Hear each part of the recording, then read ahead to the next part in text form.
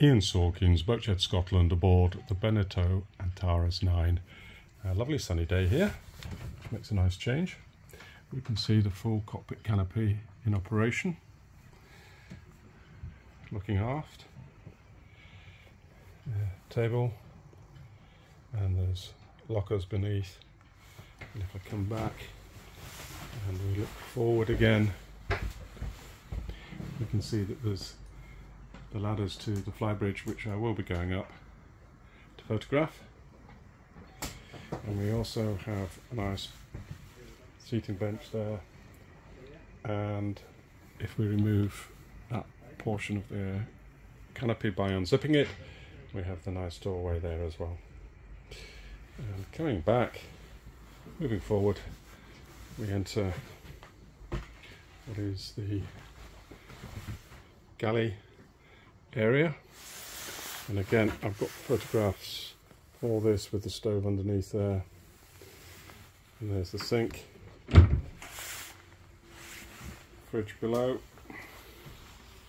and if we swing to the port we have the saloon area. Sorry about the sun's reflection. TV over there, and if we go above the pilot area we've got the engine instruments, clock and barometer, and again the port engine instruments. And coming down, pilot seat here, controls for the engines, radio, VHF and chart plotter, which I've photographed. And swinging to the port with the electrics panel, and if we start and enter down below, we have immediately in front of us the forward cabin, and there's a good wide double berth there with seating area and wardrobe space.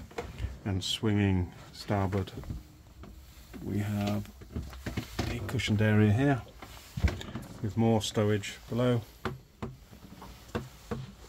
got a wee seating area, and then coming back on the port side we have the heads. Very roomy, clean, and you can see the toilet itself, the shower base.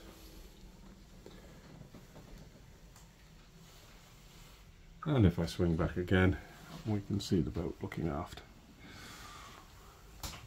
Roof lining and the carpets beneath which are the engines, and I videoed those as well.